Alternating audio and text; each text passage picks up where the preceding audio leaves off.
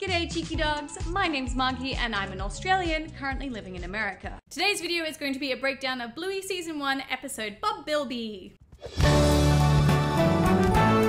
And wow, did this have so many more Easter eggs than what I thought it was going to have. I can't wait to share all of the references for Australia, Brisbane, generalized Easter eggs as well with you. But first, if you haven't subscribed, make sure you do and you hit that button down below as well as that bell for notifications so you know whenever I release any other content. With that being said, let's just get into it. There is just so much stuff that I want to share with you and so many Australian references as well that I was so excited to find out about. Now, starting off with our first Easter egg, and that is our traditional Easter eggs of the tennis ball, the long dogs, and the pineapple. And wow, there were a lot in this episode. For the tennis balls, we had 5 different ones in different locations. The first was next to the piano. Then we have another one in one of the little kids' baskets. We have one on the Bob Bilby book. We also have one in the painting in the background, as well as one in the ball basket at the end in the kindy. For long dogs, we had 3 different long dogs in total. One was at the kindy on the little sort of picture shelf. The other one we have was on the toy bench back at Bluey's house. And the third one was in the laundry pile at Bluey's house as well. And for pineapples, which is not always in every episode, but it does pop up pretty often, and the pineapple, of course, is in the Ludo Studios logo. And for this episode, we had 4 pineapples in total. The first one is the pineapple notice board that we see in the playroom. We then have the decor item in the living room that we've seen quite often. We then have a new one on the surfboard in the garage, as well as a wooden style pineapple next to the garage door. The second really amazing real life Easter egg that I really should mention is the fact that Bob Bilby is real. He is actually, for real life, existing in our real world in Australia. So I found this out when I was looking into the voice actor of Mrs. Retriever, who is Anne Kerr. And Anne Kerr is not an actress, but instead she is a local Brisbane kindy teacher. She actually teaches at the Gap C&K kindergarten, which is the inspiration for Bingo's kindergarten as well. And she actually found Bob Bilby about 20 years ago in a toy box. She pulled him out and just apparently he spoke to her. She did a whole podcast interview about this as well over on Bluey's Brisbane. Definitely go check it out. But it was really cool, and that's what inspired her to create the Bob Bilby book. And the kids in real life do get to take Bob Bilby home and take photos with him and come back and share the story with the class. And also Bob Bilby in real life has actually gone to Scotland as well. So just something so cool and kind of mind-blowing to me that I know Bluey is sometimes based on a lot of real life stuff with Joe Brumm and his daughters, but this was just extra special, I think. The next thing I should mention is the fact that, yeah, Bingo is in kindergarten, or kindy as we say in Australia. And I've seen on a lot of Reddit threads and Facebook posts that people are really confused by this. And that's because of the difference between school systems, basically, between Australia and the US and the UK as well. So in Australia, we do kindergarten, then preschool, and then we go into school. So kindergarten is usually from the ages of 3 to 5, and we know that Bingo in this episode is 4 years old. However, in America, it's totally different. You guys do preschool, then kindergarten, and then year 1 or grade 1. So that's just to clear up a little bit of confusion that you guys might have. In Australia, it's kindy first. The next thing I want to bring up is all of the Australian references and Easter eggs, which are about 7, I would say, in total, that are specifically for Australia in general. The very first one is the didgeridoo that we see in Bingo's kindy class. The didgeridoo is a traditional First Nations instrument that is played and makes the most incredible sounds, and I feel is very iconic to Australia as well. The second one is the sausage roll with sauce that we see Bandit eating, and as well that Bob Bilby tries to steal. The sausage roll goes alongside the meat pie in Australia. They're both very iconic foods that we would eat for smoko or for lunch. The next really cool Australian reference is the word wackadoo that has become a bit of a catchphrase for Chile. Wackadoo actually comes from a puppet show in Australia.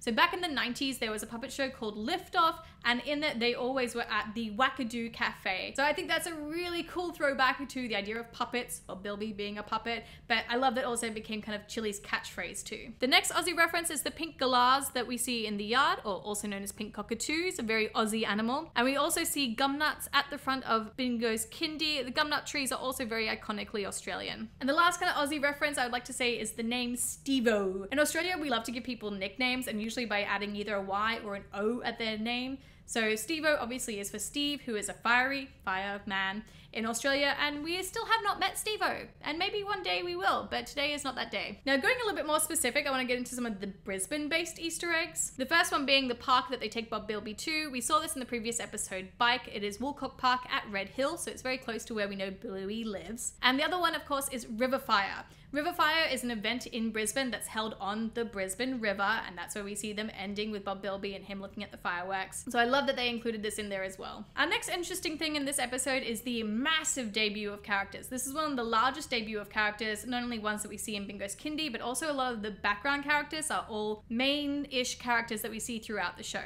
But there is one character that we don't ever really see again, and that is Mrs. Terrier. So we see in the Bob Bilby book, and they're talking about the fact that Mrs. Terrier took Bob to Scotland. Now, Mrs. Terrier, we're assuming, is a teacher also at Bingo's Kindy, and possibly the mum of the terriers who go to Bluey's school. But like I said before, it is really interesting that the real life Bob Bilby did actually go to Scotland as well. But not only that, but the picture that we see of Bob with a castle here is Castle Stalker in Scotland. Our next interesting thing to notice is the animation errors we see in this. So the first one is with Jasper W. So in Bingo's class, we see Jasper W with brown hands. However, in the Bob Bilby book, she has, or he has, black hands instead. The second error is a hotly debated error. So in the background in the supermarket, we can see Trixie, and we know it definitely is Trixie because back to back, it matches up. But next to her is a red healer who, yes, does look a little bit like Stripe. So a lot of people believe that this is a Stripe error and it's miscolored. I, however, believe that that is not the case. I like to think that perhaps it is either Trixie's brother or perhaps it could even be her father, we don't know. Because I feel like you'd have to put in effort to make it miscolored. And it's not just the miscoloring. When you look at them back to back, you can also see differences. Stripe has a long stripe along his stomach, and he also doesn't have the extra patch on his ear, unlike this dog. So I feel like for this to be an editing error, they would have had to add in a patch and take out the stripe and color it red. And I feel like surely they wouldn't do that much effort if it was just a mistake. So I believe, and as you'll see in my family tree video, that this absolutely is a relative of Trixie. Our next really funny little thing that you might not have noticed is Buddy in general. So Buddy loves to pick his nose, and we see this throughout a couple of different episodes, but this is the first one that we really notice it in. So we can see him next to Mrs. Retriever picking his nose, and then in the end credit scene, he also comes in picking his nose. But there is a big regional difference here. In Australia, you actually see him at the very end of the scene putting it in his mouth and eating it. However, in the UK and US versions on Disney Plus, they cut it just before he does that. He's just looking at it. So I would like to know, what have you guys seen at the end credits of that episode? Do you see him putting it in his mouth, or does it cut off for you? Now, something else I'd like to add in is my confirmation of a theory that I've had going on in my head, and that's the idea that Aunt Trixie and Chili are hockey superstars. So something we see here is Chili looking at the TV screen, and there's a hockey player on there. So obviously if they're on TV, they're playing in some sort of big level game. The hockey player there is wearing the green and gold headbands, which is the Australia colours,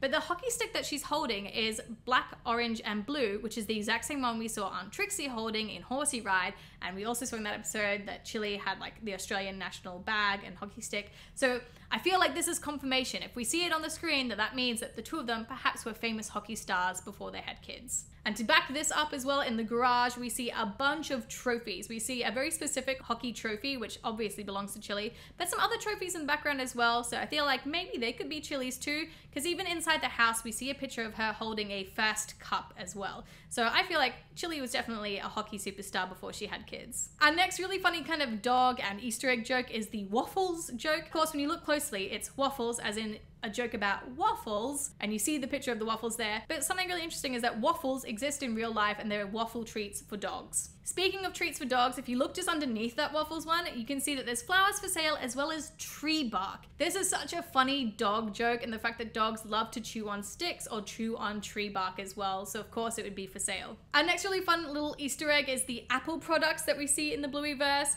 So in here, instead of seeing the Apple logo, we see the dog paw print logo instead on all of the phones as well as the tablet too. Now, some really cool toy Easter eggs is of course the Pixar ball toy. We see this, as far as I'm aware, twice throughout Bluey. We see it in Backpackers, but we see it here as well at Bluey's Kindy, and they kind of make it, I think, sort of obvious because they give it a full few seconds of Bandit just looking at Winton so that we can see that Easter egg in the background. The other Easter egg is the carrot toy that's underneath the kitchen table, and I think this might be a reference to Plants vs. Zombies. But But if you have any idea of maybe what it might be a reference to instead, let me know in the comment section down below. Something else we also noticed at Bingo's Kindy is all of the bugs. You can see in the background so many different bugs that are there, and this might give us a bit of evidence as to why Bingo is so obsessed with bugs as well. We constantly see her with ladybugs and the walking leaves and her singing about bugs, and so maybe this is where she got her inspiration for her bug love from. Something else in Bingo's Kindy as well is a picture of a wolf. We haven't really heard about wolves a lot in the Bluey verse, but I think it's really interesting that they showed a picture of an actual dog on 4 legs who kind of looks like a wolf. So I'm really curious as to whether wolves exist in Blueyverse but are still animal-like and not anthropomorphic dogs. I'm not really sure. What do you guys think it might be? And some of my favorite last little details is one, the bandit cup that we see in the kitchen with the big B on it. So kind of like a dad joke or a dad cup perhaps that we might have gotten from the girls as a present. And then my favorite one is the Chanel Easter egg. So when they're at the supermarket, in the background, you can see a hat store in the background there, and the logo looks like the 2 C's, but in between it is a dog bone. So obviously Chanel also exists in the Blueyverse. Overall for me guys, Bob Bilby is a 5 out of 5 long dogs episode. Let me know what you would give it out of 5 long dogs down below.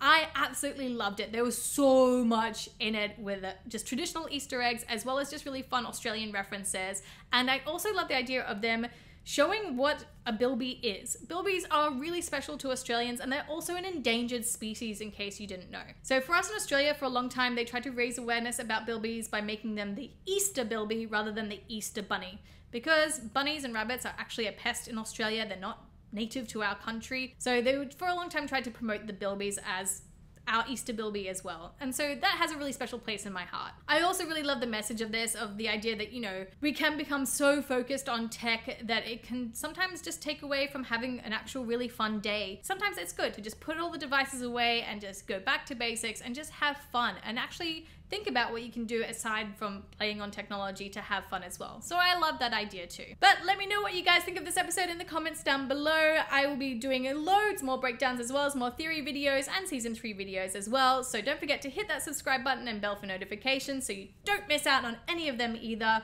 But until then, I've picked out a few other videos that maybe you cheeky dogs would like to watch, and I will see you in another video. Mwah! Bye!